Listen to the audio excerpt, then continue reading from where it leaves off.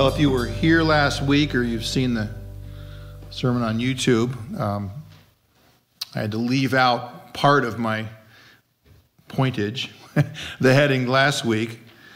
We talked a bit about what the Incarnation actually is, and that, of course, is God the Son taking on himself a human nature, not ceasing to be God in any way, not merely combining some kind of 50-50 hybrid being, but fully God and fully man.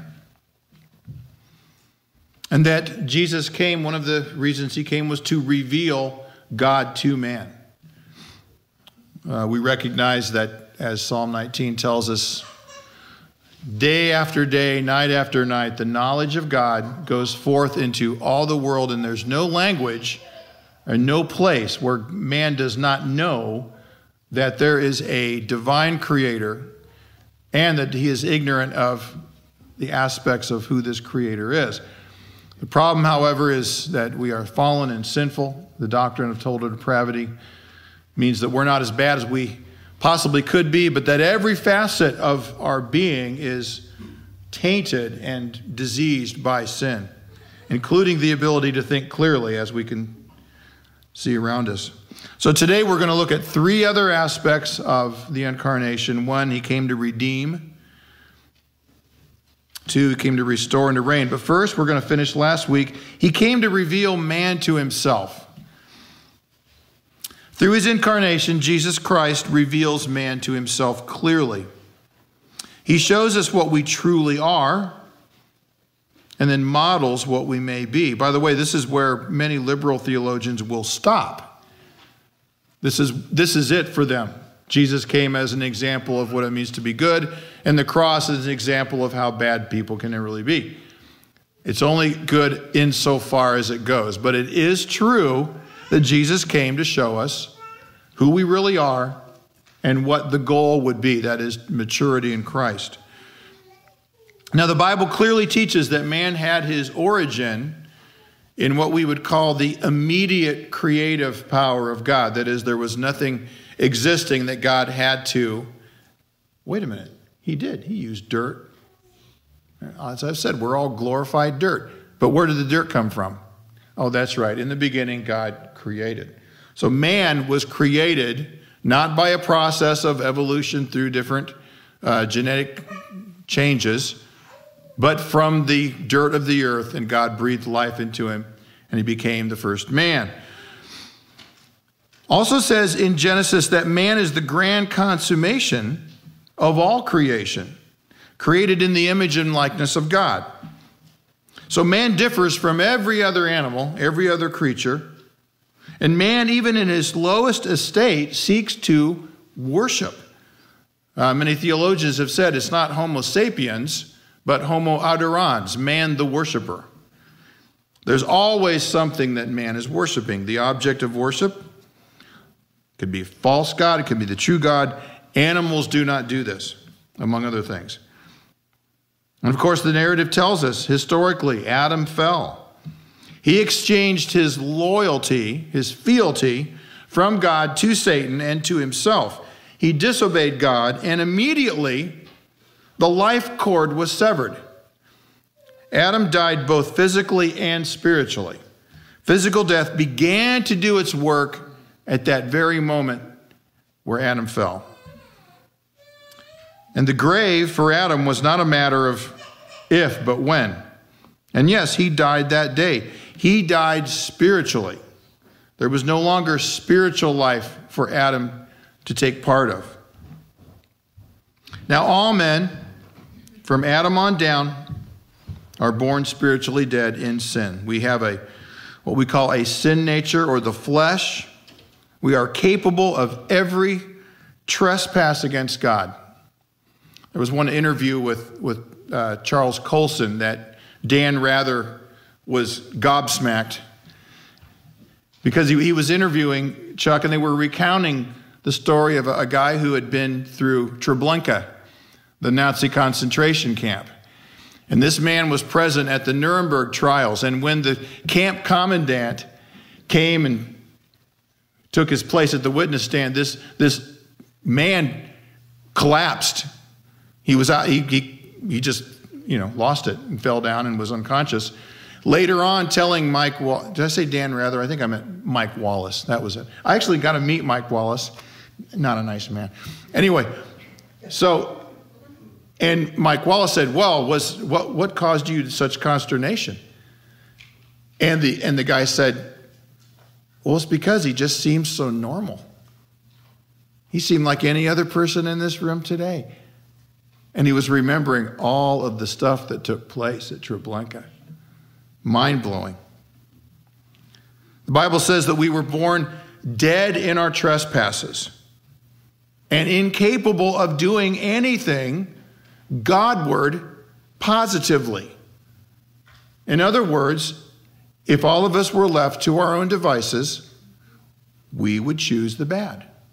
Even the good we choose would be tainted by impure motives and selfish reasons.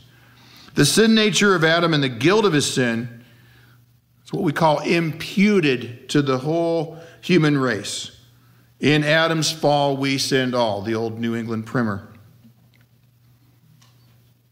So part of his posterity, that's you and I, corrupted with sin. The highest self in man is altogether unprofitable to God. All men are not equally corrupt in word and deed, but all are equally spiritually dead. And unless the function of death is brought to a halt, it will destroy not only the body, but also the soul in hell. And because of the solidarity, the unity of the human race, sin and death have passed to all men. Romans 5:12. By man came death, and in Adam all die. Now, while this is clearly stated in the Bible, man obviously still thinks of himself as being not that bad or pretty darn good, depending on who you're talking to. So we have to have a revelation of God to tell us who we really are, or we will walk on in this deceived manner, thinking, I'm not as bad as that person. It's always the grading scale.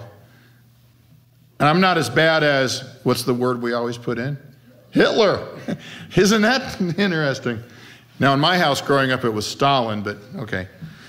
It's because Dad knew his history.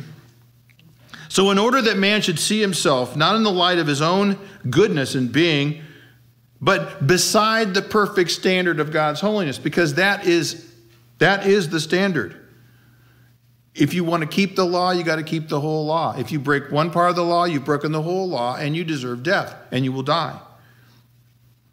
So God the Son became incarnate. Our Lord said, if I had not come and spoken to them, they would not have sin. But now they have no excuse for their sin. That's back in John chapter 15. See, responsibility increases with knowledge. And so the Lord's coming showed us how far short of God's standard of righteousness that we truly fall.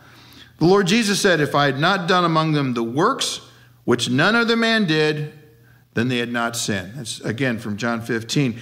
Jesus didn't mean that man would have been sinless had he not come, but that the incarnation revealed the heart of man. There's real, honest to goodness, true hatred for righteousness in man. Son of God incarnate was sinless in every aspect, and yet man, Jew and Gentile alike, crucified him. So when compared with Christ's perfection in his life and in his works, the sin and guilt of man is exposed in all its depravity. It's for all to see. When man sinned against the Son of God, he sinned against the clearest possible light. What did we read from John chapter 1? The light came into the world and the darkness has not overcome it. But people still hate the light. Why? Because their deeds are evil. He came into his own and his own received him not. And then Gentiles joined hands with his own and put him to death. It's Acts 4. How sinful is the heart of man? Look at Calvary and be amazed. So Jesus came to reveal us in our true self to ourselves. Now let's go to our second point this morning, and this is probably central to everything. In fact, I'd say it is. He came to redeem. The Apostle Paul states clearly the purpose of the incarnation in the following words from Galatians chapter 4, verses 4 and 5. But when the fullness of time came, God sent forth his Son, born of a woman, born under the law, so that he might redeem those who were under the law, that we might receive the adoption as sons. So that he might redeem those. That word redeem has a Latin origin. It means to buy back. But as Warfield pointed out, it doesn't quite reproduce the Greek words in the New Testament, although it's the same fundamental idea of a purchase. You've heard me say many times that for the price of buying us off of the auction block of slavery, we were just like standing there in chains with no hope of freedom, and to buy us freedom, Jesus gave his life. It means really to buy out or to ransom, which suggests kind of a repurpose. If you think about in the garden, Adam, true righteousness, fell under the mastery of sin and death. Now Jesus comes, the second Adam, he succeeds where the first Adam failed. Now we have the possibility, the option now that God would buy back a people because the price has been paid, not to Satan, but to the law of God and to righteousness. And of course, God's decrees, this redemption has a purpose. He doesn't just buy out a people for nothing. What does Paul write to Titus? Writing about, quote, our great God and Savior, Christ Jesus, who gave himself for us to redeem or ransom us from every lawless deed, and to purify for himself a people for his own possession, zealous for good deeds. I love the fact in C.S. Lewis's Space Trilogy, the hero's name is Ransom. And in the narrative, that's exactly what he does. I'm reading the last book right now, so I'm kind of into it. Sorry. And Jesus Christ is man's redeemer. And the Old Testament contains the accurate record of 4,000 years of sin and human history and failure and consequent divine judgment. And the one bright hope was the coming of the promised seed, the deliverer, the redeemer. That's Genesis 3:15. We talked about how Jesus has crushed the head of the enemy. That's from the promise. And God speaking to the serpent saying, here's what's going to happen to you when the deliverer comes. And with each succeeding revelation from God, the promise grows clearer, the hope grows brighter. That's why at the fullness of time, Elizabeth and Zechariah were ready. They were ready for the Messiah. And when Zechariah finally says, okay, we're going to name him John, because that's what the angel said, then he could speak. My sister did a nice little reading yesterday at our family Christmas about that. And the prophets all spoke of the Messiah who would come to deliver his people. Perhaps one of the clearest ones would be from Isaiah 53. You can go home and read that this afternoon. Since the people needed a deliverer from the guilt and penalty of sin, the intent of the incarnation was to provide that deliverer who would ransom and redeem a people for himself. Jesus Christ, we call him Savior and Lord. We call him Lord because of his kingly prerogatives. We call him Savior because what the promise would be that he would save his people from their sins. In fact, that's from Matthew 1:21. She will bear a son, says the angel, and you shall call his name Jesus, for he will save his people from their sins. And at his birth, the angel testified again, for unto you is born this day in the city of David a Savior, which is Christ the Lord. And the Lord Jesus himself voiced emphatically the purpose of the incarnation. Luke 19:10, for the Son of Man came to seek and save that which is lost.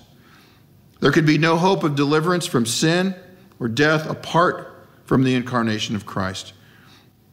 the character of God, which is righteousness. What does the psalmist say? Righteousness and justice are the foundation of your throne. Those two words very commonly interchanged. They're not the exact same thing, but they're often used in the same sense. Justice and righteousness.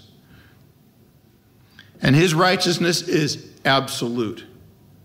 If it was not, then it wouldn't be righteousness, would it? It's uncompromising. It demands that every sin be dealt with. And while we rejoice and love the fact that God is merciful and gracious and slow to anger, forgiving iniquities and transgressions, yet, Exodus 34:7, yet he will by no means leave the guilty unpunished. While God is love, God is holy, and he is righteous. He is so holy that the prophet Habakkuk in 1:13 says his eyes are too pure to approve evil. And you, speaking to the Lord, you cannot look on wickedness with favor. In other words, God just doesn't let sin go. We're going to be nice to you this time. Remember the first principle, justice, which is no partiality? Well, God's righteousness demands that every sin be dealt with impartially. It's pure justice. And in order to be true to himself who is perfect integrity, God had to deal with the problem of sin. So to deal justly with the problem of sin and at the same time mercifully, someone had to suffer the death penalty for the sin of the world. So God sent his son to die as the perfect substitute for his people, and thereby redeemed or ransomed those same people. Man was lost to God into heaven, and God's purpose in redemption could be realized only through the incarnate Son of God. For the Son of God incarnate is the connecting link that brings together God and sinful man. There is one mediator between God and man, the man Jesus Christ. The sinner's relation to Jesus Christ is absolutely vital. Christ became a man, that by the grace of God he should taste death for every man. Hebrews 2:9. The Word, who is the eternal Son of God, became flesh and was made in the likeness of man, bearing man's perfect stamp in order to redeem him. Mark 2:17, where Jesus says, I have come not to call the righteous, but sinners to repentance. So if there had been any other way for God to take care of the problem of sin, of course he would have done so. Had there been any righteousness in the human heart, even the smallest drop. I recall when R.C. Sproul is teaching on the topic of total depravity, and he draws a circle on the board and he starts shading it in. How much of this is going to be black by the time I'm done? And of course, it's all there. I used to use the analogy of little girls helping their mommies making like a strawberry shortcake birthday, and so it's going to be pink icing, and the icing starts off. It's just powdered sugar and Crisco. I don't know what you guys use, but it's white. It's great. But you don't want a white cake, you want a pink cake. So what do you use? It's that USDA approved red food coloring number 5, right? And you put some of that in the icing, and the icing is still not pink. What has to happen? Well, you got to stir it. And by the time you're done, how much white icing is left? None. It's all pink. Well, that's the way it is with the human heart. If there had been any white icing in our heart, then maybe Jesus didn't have to come, didn't have to be incarnate. But no. And only in the self-righteous heart of the religious, moral man, satisfied with himself, do we find this careless indifference to the gospel of redemption. And you can be religious without being in church. Everyone's religious on some level. I'm going to believe the science. Oh, well, by gum, go ahead. When man assumes that righteousness is his own, he's not even in the ballpark anymore. Because he thinks he's healthy. He's outside the reach of the great physician apart from God's grace. The man who excludes his own need of Christ misses the purpose of the Savior's coming and will not be saved. Each of us must say with Paul, 1 Timothy 1:15, it is a trustworthy statement deserving full acceptance that Christ Jesus came into the world to save sinners, among whom I am foremost of all, or chief of sinners. So that's our second point. Jesus came to ransom, to redeem. Third, he came to restore. The incarnation of the eternal Son is part of God's decree, his divine plan. And that plan comprehends a goal, and God assures the accomplishment of it. So even though the salvation of man was God's chief concern, his plan was not limited to the world of mankind. It is written of the Son, who was with God and who was God, that all things were made by him. And Paul writes, for by him all things were created that are in heaven and that are on earth. Of course, that's from Colossians chapter 1. Man was higher than all the other created beings in earth, and all other creatures were subject and are subject to man. However, the fall changed everything in that relationship. Even between the man and his song-inducing new wife.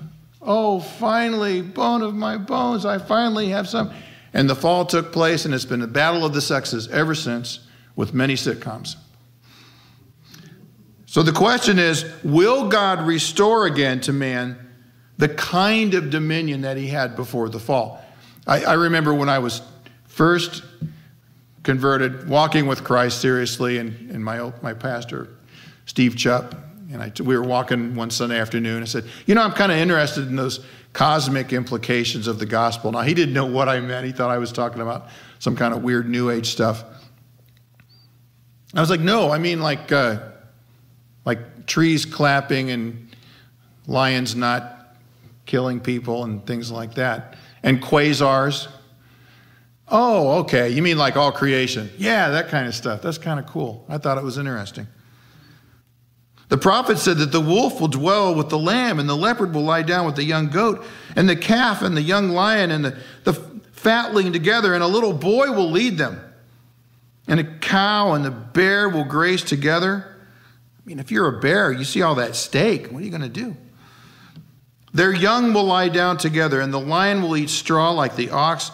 A nursing child will play by the hole of the cobra, and the weaned child was put his hand in the viper's den. They will not hurt or destroy in all my holy mountain, for the earth will be full of the knowledge of the Lord as the waters cover the sea. That's from Isaiah chapter 11, verses 6 through 9.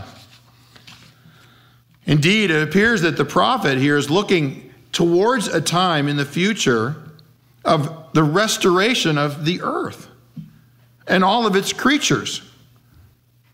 In fact, the cruelty of beasts was not a thing before sin entered the world. This bloodlust among God's creatures sprang from the sinfulness of man and is a part of the curse. And to remove this curse and rescue all of creation is another one of the purposes of the incarnation.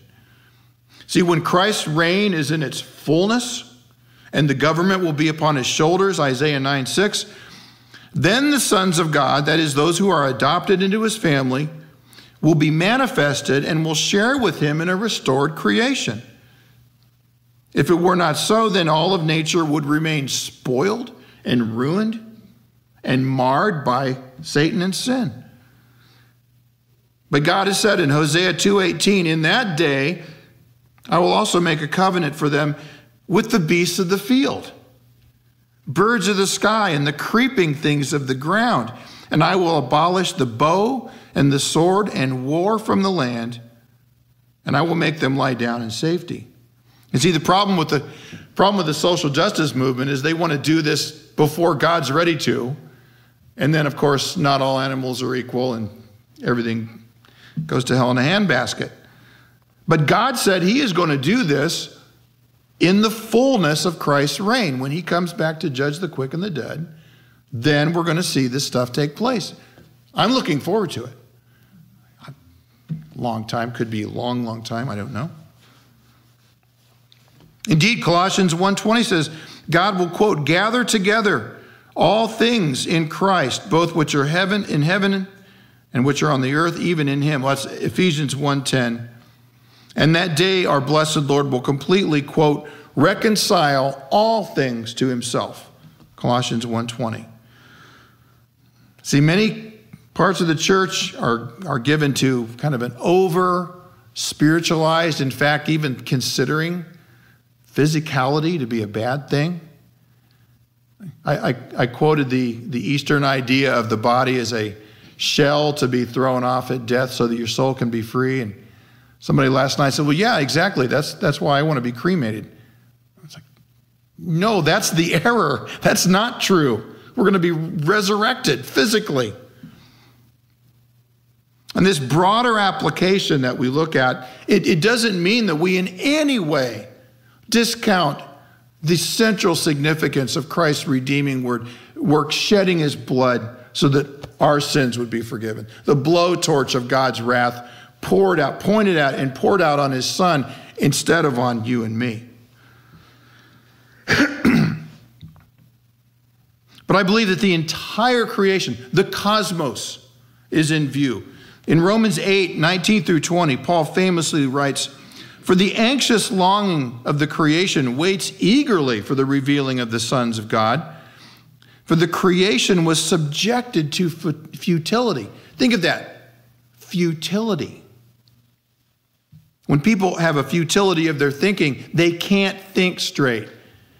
And even now, as glorious and beautiful, well, this time of year maybe not so much, but as glorious and beautiful as creation is, it still has to go through death, birth, all that cycles of pain that we see. There's still carnivores. He says the creation was subjected to futility, not willingly, but because of him who subjected it, in hope that the creation itself also will be set free from its slavery to corruption into the freedom of the glory of the children of God. For we know that the whole creation groans and suffers the pains of childbirth together until now. And not only this, but also we ourselves, having the first fruits of the Spirit, even we ourselves groan within ourselves, eagerly waiting eagerly for our adoption as sons, the redemption of our body. See how critical? Physicality isn't bad, it's good, it's right, it's just corrupted, it's fallen. And here in Romans chapter 8, we're told that the deliverance of the entire created order will be revealed in the revealing or manifestation of the sons of God. Now, folks, this begins at conversion, when you cross from spiritual death to spiritual life. And as the good Dr. Gill says, quote, the full manifestation of the sons of God will be in their glorification at Christ's second coming, when they shall be openly taken into God's family. Now we're adopted in a similar way that we're justified. We're justified so that God declares us righteous, but are you now perfectly righteous in your practical life? No. But God sees you as perfectly righteous through Christ. We're also adopted into his family. But John Gill says it's when that is openly manifested, pulled into God's family so that everyone can see, will be their glorification. And will have that honor and dignity which belong to their character actually conferred on them, so that they shall appear not only to themselves, but to all the world to be what they are now. Now, this in the whole compass of it might be said to be the earnest expectation or waiting for. When God in all of his decrees and providence everything's out in the open, manifest. Right now, as good Dr. Spurgeon said, if we only had a yellow stripe to tell us who the elect were, then we'd be safe, right? Well, we don't. We don't know that because it's not been fully manifest yet.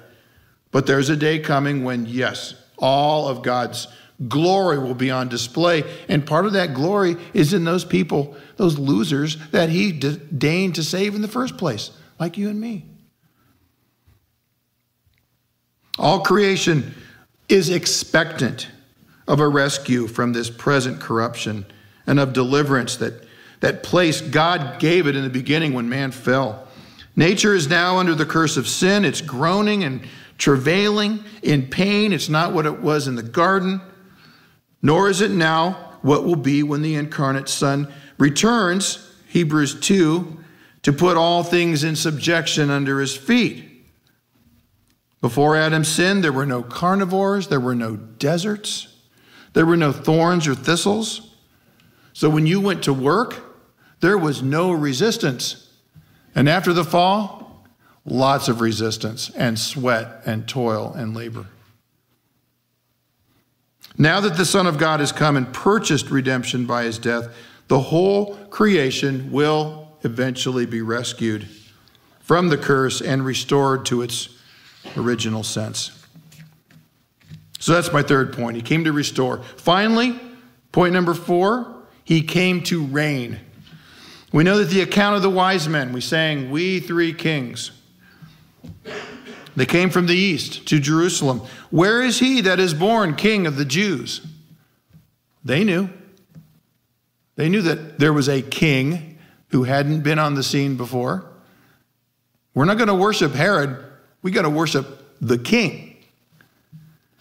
We have seen his star in the east, and we've come to worship him.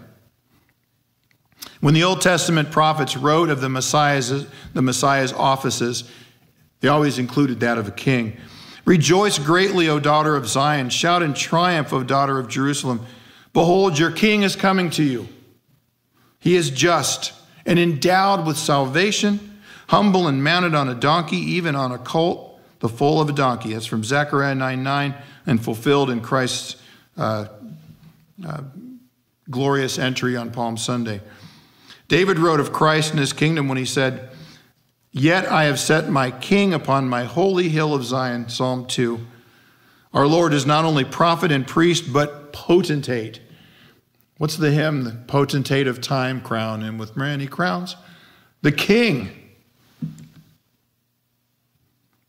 So in considering these purposes of the incarnation, we're compelled by Scripture that the eternal Son became man in order to reign, to be the king of all.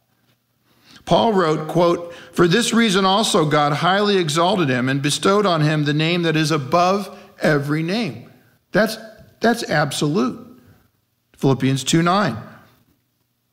So we dare not limit the exaltation of Christ as some try to do it. We say, yes, Christ's exaltation, his resurrection, ascension, sitting on the right hand of God. If we look back again at Philippians 2, though, you'll see that Christ, we could say his downward steps in humiliation were just temporary.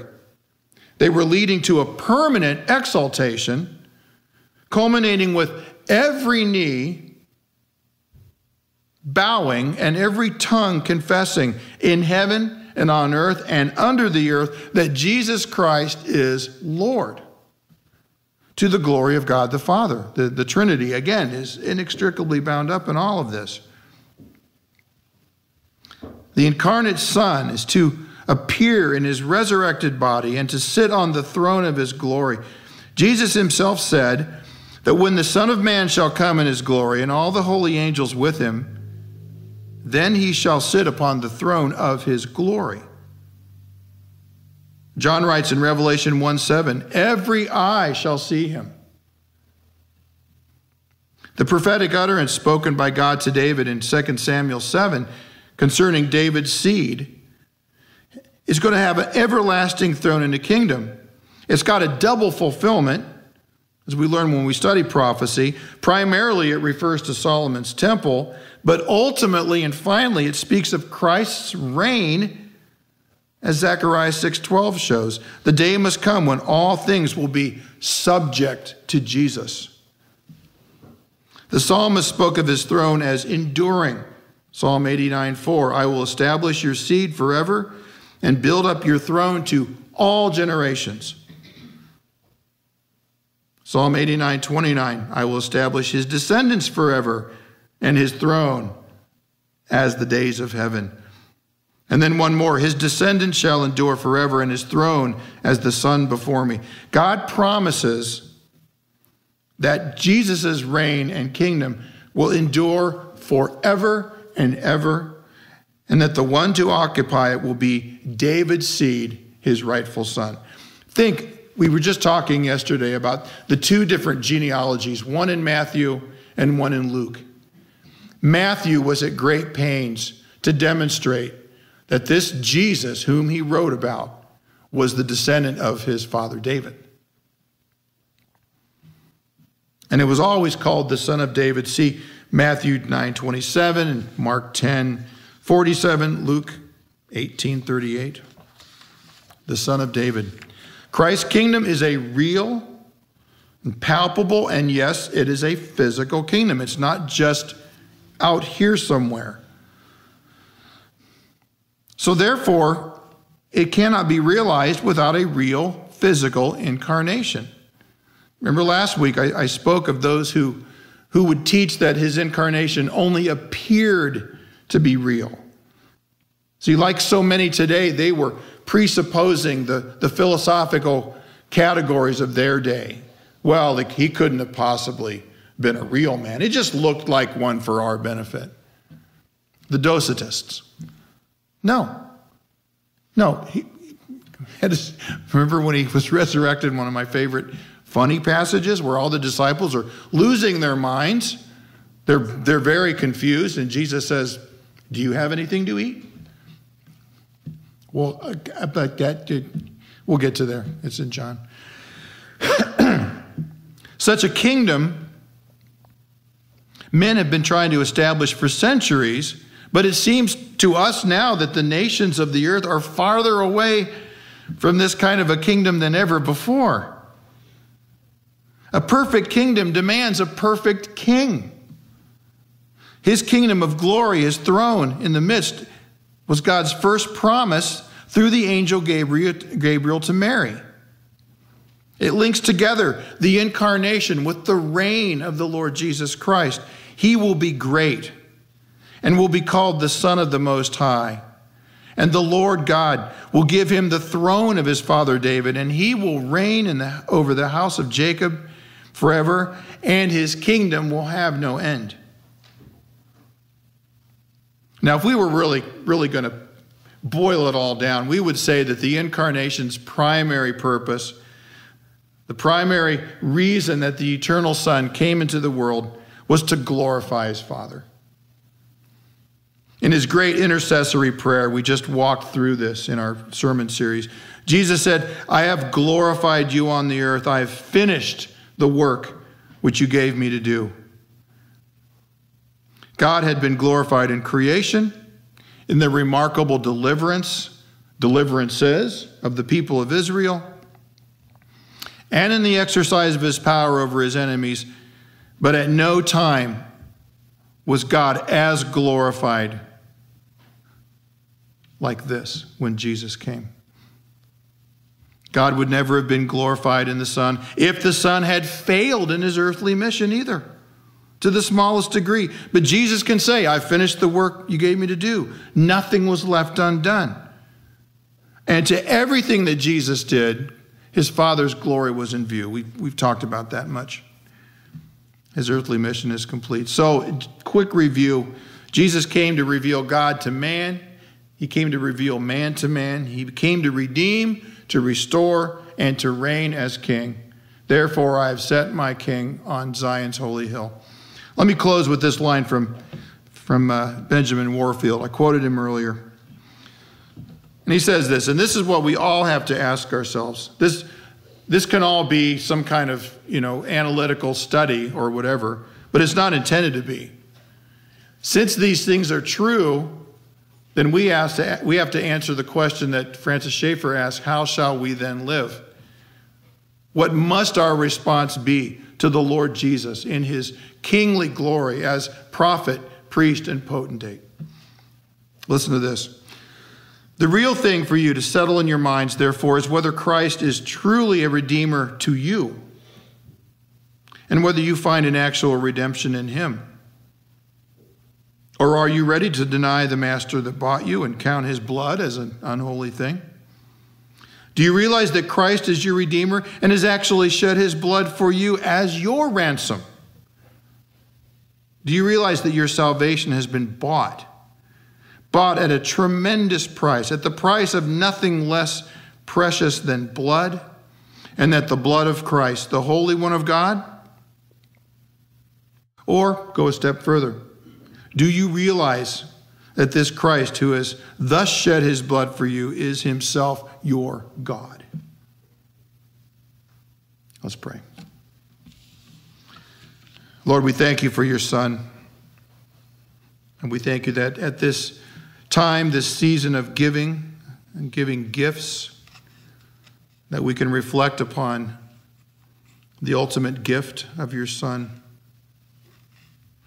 Lord, help us. Give us strength to stand firm, to stand for truth, that we would recognize in our own hearts our propensity to wickedness, and that only by your grace and by the precious incarnation, death, burial, and resurrection of the Lord Jesus Christ do we have any hope of escaping the mastery of sin. I'll give you all the glory for this. We would glorify your name in all things. In the name of Jesus Christ, our Lord and our Savior. Amen.